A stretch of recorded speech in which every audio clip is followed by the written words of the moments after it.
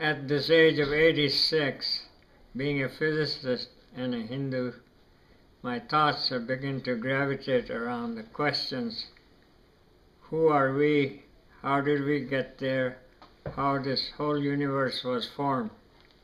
I've been investigating the literature on physics of universe, cosmology, and Hindu Vedas, and the current thinking of science about the universe and the Hindu religion philosophy are not beginning to not to be that far apart.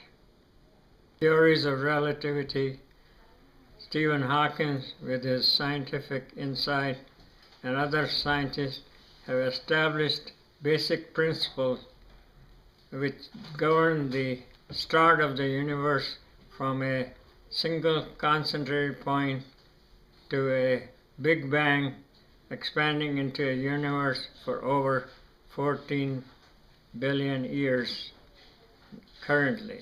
Also explain the formation of dust, the formation of suns and their satellites and the galaxies, as well as our entire world.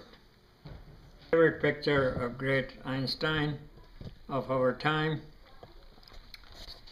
There are several basic questions still remain to be explained. I'll talk about just three of the more important factors that are being explained by different theories and postulations. Number one, question about the singularity which occurs at time t equals 0. That means if 0 is in the denominator of the Einstein equations, that blows up the equation or says that the mass or energy should be infinite, and that seems impractical. Quantum mechanics attempt to explain that singularity. The second issue is that when we observe galaxies, the stars at the edge of the galaxy seem to move faster. Actually, they should be slower because they have to travel in each cycle greater distance than the stars inside the galaxy. So there is an anomaly here, why they are speeding up that fast. And the explanation for this is that there is a hidden energy that causes that, and it's called black energy by the physicist and black mass by the other scientists. Now, third issue is the fact that our observed mass of the universe, or the visible mass of the universe, is only 1/4 of the total mass. And so there must be 3/4 of the mass which is invisible to us, and we call that as black energy. It's a fabric of energy that's spread through the entire universe, and it's passing through us, passing through our bodies already. It's all around us, as shown by the figure 2. So this shows a fabric of energy that's spread around, and this is, according to Vedas, is the cosmic energy that guides us in our lives and takes care of when things are destroyed. It absorbs all the particles.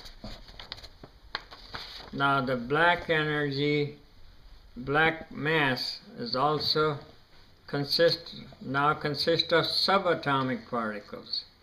The particles much smaller than the atom, and they are streaming through the entire universe and even through our body as we sit here.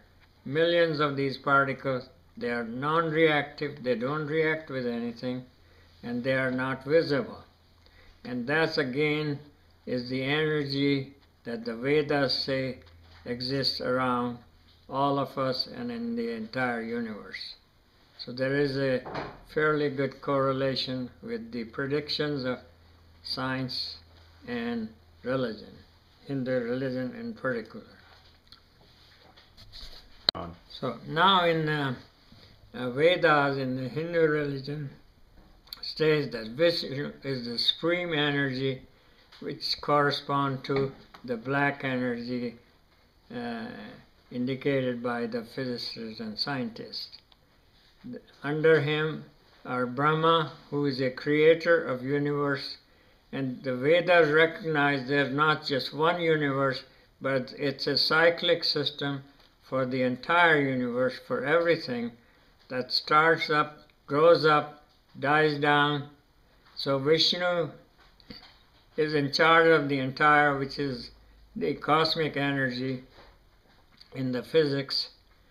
The Brahmas are in charge of building or creating these universes, as this one postulate said, there are multiple universes come in and destroyed, and Shiva is the destroyer, or the one that causes the universes to collapse back again. So there is a great correlation between those thoughts, the religious thoughts, and the current scientific thinking. That's it.